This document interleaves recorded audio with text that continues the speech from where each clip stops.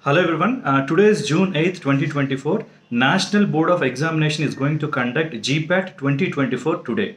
So in this video, I will explain the general instructions and tips to get qualified in GPAT exam.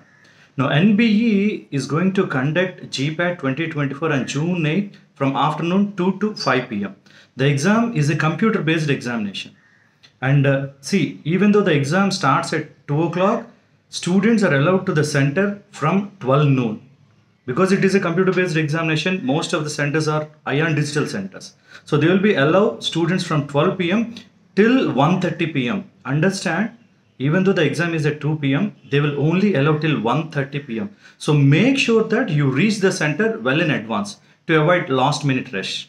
Now, when you come to the examination, what needs to be taken is, see, admit card is given, it is there in NBE site.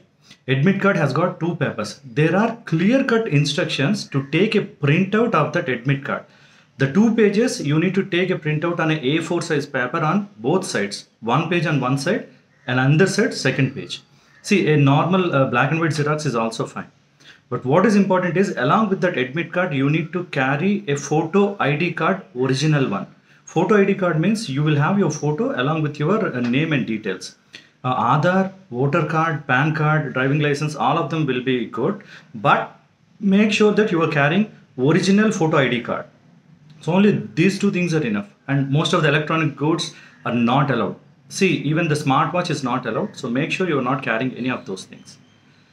Coming to the examination, see, from this year onwards, the exam is going to be conducted by National Board of Examination, NBE. But the pattern, everything is very similar like previous years.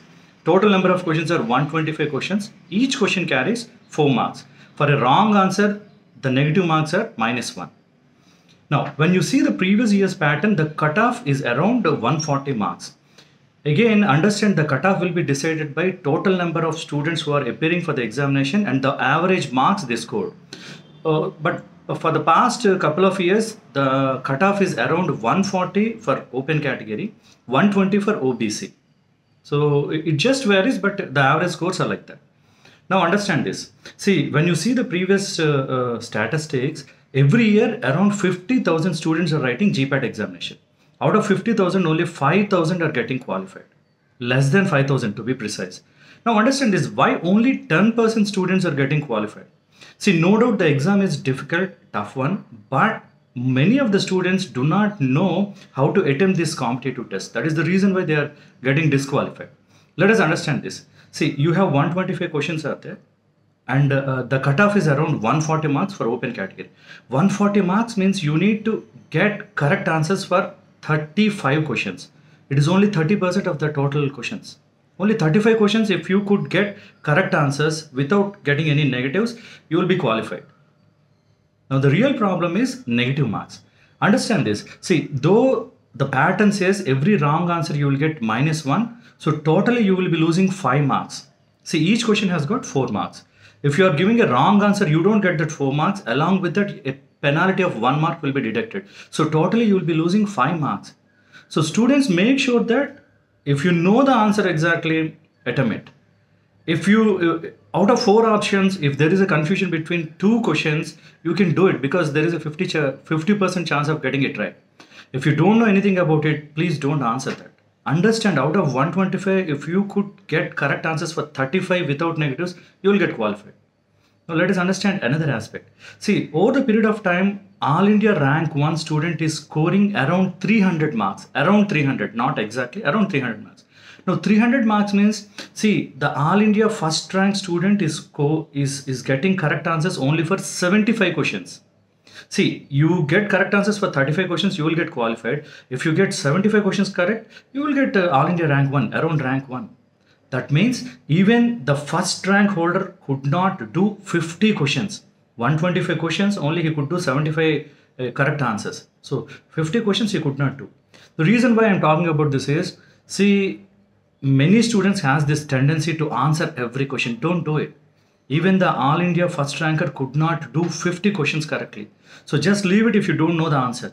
If you don't know the answer, just leave it. You get correct answers for 35 questions, you will get qualified. If you get pushed to 60 or 70, you will be in top 10. So these are the things are there. The other thing is, see, stress is one of the major factor. When you see the questions, they are a little bit tricky and difficult. So you tend to get stressed when you see many questions for which you don't know the answer. Don't worry about it.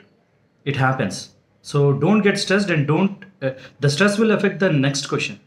So take a break, take deep breaths and try to answer the remaining questions. If you don't know the answer, if there is no clue about options, don't attempt it. The last but not least, see, many students has got this tendency. You have time is from 2 to 5, 3 hours is there.